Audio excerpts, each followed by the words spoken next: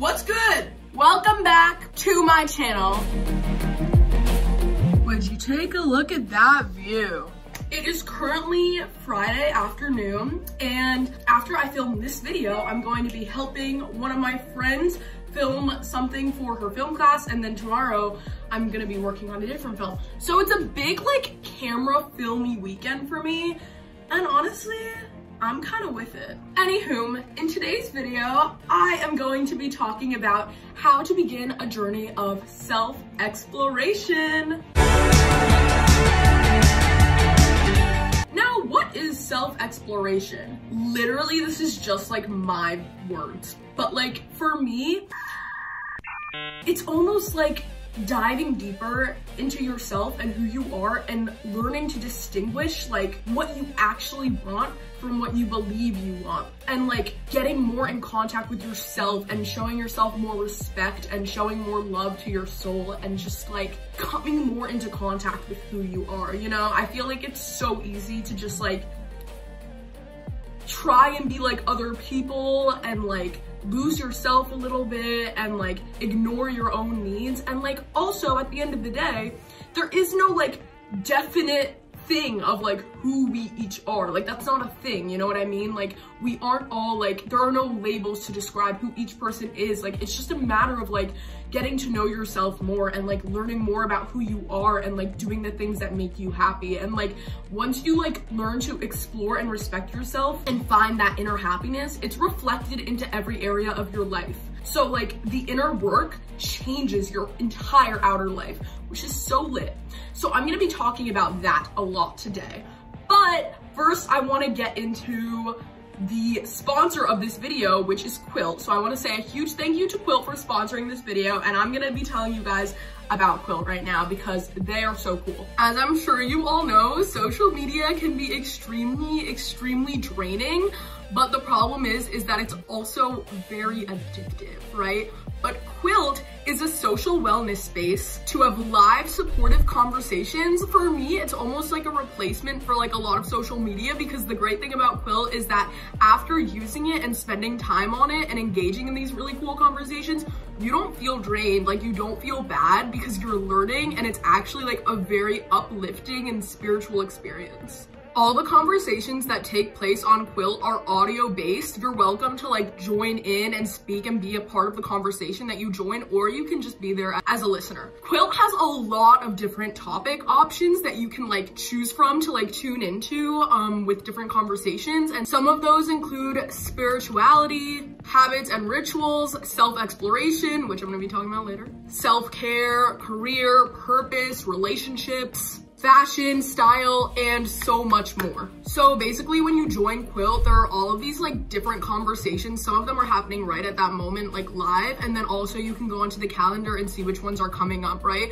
And you can literally just join whatever conversation you want to like listen in on, and like it's right there for you. Like it's very easy, very convenient. You can even start your own quilt or your own session. I absolutely love the idea of Quilt because people can focus solely on their interests and like filter out all that other stuff that they don't really want to look into. And this feels like very exciting and motivating because you're learning about things that you want to learn about, but it's also like fun and like interesting. It's like a place where you can find entertainment and joy, but it doesn't make you feel like foggy and out of it and like bad. When I created my own conversation on Quilt, I loved that it was audio only and that it wasn't like showing my face, because I didn't feel like I had to like get ready and like look presentable. And like obviously I don't like have to, but like it was just nice not having to worry about my appearance and just being able to start it whenever I want, speak off the whim, say what I want to say. Like people were joining, like strangers. It was really cool. I was just like, it was very cool. Listening to other people's conversations is also really fun and cool for me because I can kind of just have it playing in the background during like whatever else I'm doing throughout my day and like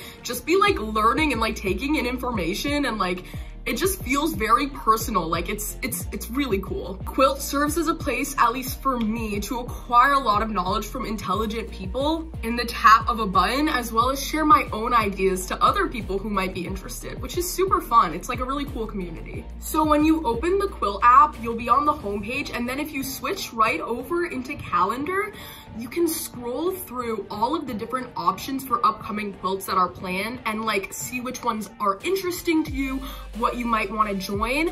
I am going to be joining a guided meditation on Sunday, March 6th at 10 a.m. with Tiana Roger. I'm super excited. I absolutely love morning meditations. I feel like they start off my day really well and just get me in a really good headspace. So as you can see, I can go right over to that quilt upcoming, press the little star to add it to my favorites. I can also add it to my calendar so I don't forget. And then if I go right over into my favorites, I can see that it's there already for me. And if you guys are interested, you should totally join that quilt with me on March 6th, and we can be together like in the quilt and do the meditation together, and it'll just be like really fun and cool. I'm really excited. So definitely join me with that. It's gonna be super fun. I recently joined a quilt that was about love and relationships, and I loved being a part of a conversation that just felt so relatable to me in a way. I had really similar struggles to those who were speaking in the session, and I got like a lot of really great advice from just like 5-10 minutes of listening, and I felt that I was really able to connect with those on the quilt even though they were strangers. So I just want to say thank you so much to Quilt again. I'm genuinely so excited to be working with you guys, sponsoring you guys. I love Quilt, and I really hope that you all give it a try because it's really worth it. So now getting into my video, how to begin your journey of self-exploration. So the first question I want to ask you about that I brought up a little bit before is, do you know the difference between what you actually desire and what you think you should desire that society has led you to believe, right? Even in a small sense, think about it. Do you really want that haircut? Do you really want that outfit? Do you really want to look and dress like that? Or is that just what's trending right now and you think that you are going to get positive affirmations from those around you and feel accepted by your community if you present yourself this way, right? Or is that genuinely what you want and what your soul is yearning for? Now, it can be really confusing to differentiate between these two things. And honestly, the only way to go about it, in my experience, is spending a lot of time alone. Now, in my journey of exploration, self-exploration, a big piece of it has been spending time alone. Like, that is genuinely what started my journey. Also, I'm sorry that I'm speaking with kind of a lisp, but my tongue ring at the moment is kind of big and it's kind of just taking up a lot of space in my mouth. So figuring out the difference between what you desire and what you should think that you desire, what you think that you desire, like actually plays a big role in manifestation too, because when I first started intentionally manifesting the things that I want, I now realize that a lot of what I was manifesting was just what I thought would give me like praise from those around me and would make me look good to the outside eye, but it never fully brought me that joy that I was craving and that I expected it to, because I was seeking happiness from things on the outside, right? My outer reality. But in order to find true happiness, you have to find it from within, and then it will be reflected into our outer reality, which I've talked about a lot before, but it's just very confusing to differentiate the two, honestly. And like, you need to genuinely ask yourself, like, what is it that is going to bring me happiness? Or how can I find this happiness first? How can I accept myself first? And then it will become clear and evident to you the things that do bring you genuine happiness, because you'll already be feeling that genuine happiness, right? And also, like, it's okay if your desires right now are not what they're gonna be in, like, let's say a month, 2 months, a year, right? Because our desires and wants change over time. And as we grow into ourselves and get to know ourselves more, we discover new things about ourselves and might find that what we thought we wanted wasn't truly what we wanted. And that is so beyond okay. Like, to find that something that you thought you wanted is not something that genuinely, like, your heart desires, it's like, okay, we're all growing and learning. That's okay, right? But like, finding out what you truly want will change your life immensely, because all of a sudden you're living for yourself and not for the validation of others, which is really empowering and makes a huge difference. Also, people will respect you more and want to be around you when you are sure of yourself and not trying to please other people. So how do exactly we find out what we truly want? Now, other than spending time alone, I would definitely say get into meditation. I'm always gonna say it, meditation is medicine, y'all. I'm telling you right now. So spending time alone, meditating, grounding yourself, and you need to start to tune into your emotions. Pay attention to how you're feeling when you're doing certain things, certain activities, and what type of emotions they're evoking in you. Not only when you're doing certain things, but also when you're around certain people. You might think you want to be part of some friend group or want to be friends with some person or want to date some person so badly, but how do you genuinely feel when you're around them? Is it the idea of this person that you like, or is it the actual person? Find it within yourself, right? And stop worrying about, is this person going to like me? Start thinking, do I genuinely like this person? How do they make me feel when I'm around them? Is this somebody that is going to enhance my life, or somebody that makes me feel insecure, that brings me down, that I wish that I was more like, right? If there is one thing that I've learned recently, it is so much better to be alone than to spend your time with people who drain your energy and make you feel bad. Even if they're not intentionally trying to make you feel bad, it doesn't mean that they're not doing it, and you need to protect yourself and your energy. Everybody is going to be looking out for themselves first, and you need to do the same. So the next thing when exploring yourself, getting to know yourself, getting deeper and deeper into your own desires, right, is to learn to depend on yourself and not other people.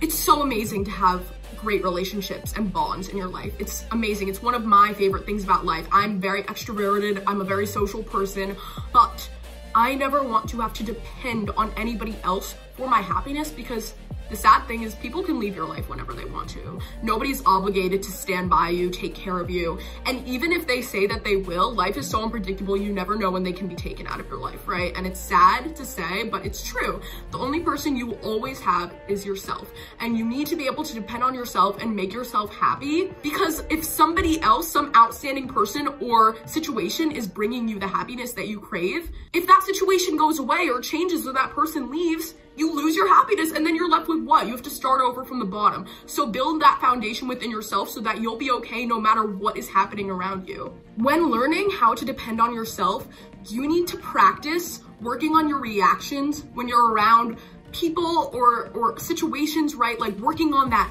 jealousy of, let's say, oh, your friend is really close with these people, right? Oh, is she gonna leave me? Is she gonna get closer with them? Oh, does this person like me? Like, if they don't like me, then like, what am I gonna do? Like, no, you're gonna be fine no matter who's in your life and who isn't, right? Because you have you. Your happiness is coming from you, and anybody else that enters your life is just a bonus to the happiness that is already there. The next thing I wanna say, and I'm guilty of doing this, stop taking everything so seriously. It's not that deep. It's not that deep, and it never was, and you're gonna look back and you're gonna be like, it was not that serious. And I know that there's something that you can think of that you freak out about and that you get anxious about, and I'm telling you, it is not that deep. It is not that big of a deal. Life, I hate to say it, is not that serious. When you die, inevitably, it's not gonna matter. It isn't. It's not going to matter. That test, it's not gonna matter. That person was talking about you behind your back. Let them. Haters are fans, right? And like, even if it hurt, and even if that was somebody that was close to you that did something to you, it's like, okay, you're treating me with hate, so you must not love yourself. And I hope that they find that love truly, but don't project your insecurities onto me, right? So just don't take it all as seriously, because if you are looking for something to stress over and you are getting anxious over like little things, you're always gonna be anxious, because there's always gonna be some sort of little inconvenience to get stressed about, because that's just life. So just choose to accept that life is not perfect and that there will be obstacles in your way, right? And also knowing that you are strong enough to overcome whatever comes in your way, that everything is going to be okay. And if it's not, okay, it'll become okay, right? Things are constantly changing. It's like, it's really not that serious. Just try and find happiness in as many ways possible in your life. Another thing, people and circumstances can only affect you if you give them permission, right? Like, genuinely, nobody can affect my energy and my mood and my state of being unless I let them, right? Like, so don't let them. You are in control. It's not, oh, that person hurt my feelings. And it's like, okay, yeah, maybe they did, but also like you're letting them hurt your feelings. And look, listen to your feelings, pay attention to your feelings, right? But don't give somebody else your power, right? Because you're in control of you. And always remember, be kind to yourself. Treat yourself with love. Treat yourself the way that you want to be treated by those around you, right? Like, let's say you have a crush on someone and you're like, I want them to love me like this, treat me like this. Treat yourself like that. Like, come on, like, you so can. Like, you really can treat yourself and do whatever you want. So, like, might as well show yourself all the love so that you can flourish and feel happy. Because you can, right? There's no point in going about life hating yourself. There's no point. There's absolutely no point. Like, you might as well love yourself because you are you. That's it. That's it. You have yourself and that is it, right? So, show yourself the love that you know you deserve, that I know you deserve, because you deserve it. Starting this journey and like really working on finding myself and diving deeper into myself has already made such a big difference in the way that I interact with those around me. I no longer feel dependent on my friendships and those people to like bring me happiness and to make me not feel lonely, because like I know that life is always changing and I know that people will come and go, and I appreciate and love the people in my life, but like I also know that I'll be okay no matter what, because I have me, and that is something I'm extremely grateful for. So today, I want you to smile at yourself in the mirror. I want you to tell yourself that you love yourself.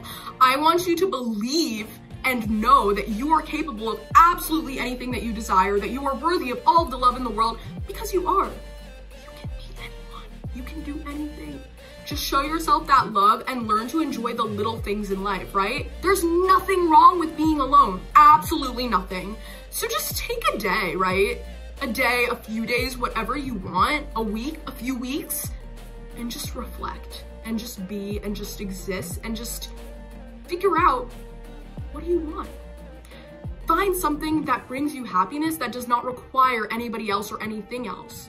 Maybe it's drinking a nice cup of tea and looking out the window.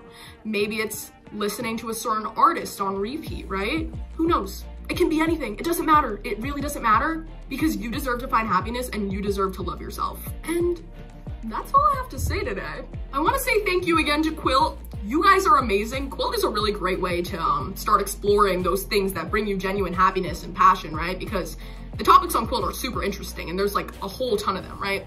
So definitely look into that. Tune in to the meditation that I'm going to 10 a.m. March 6th. Pull up, right? Add it to your favorites, add it to your calendar.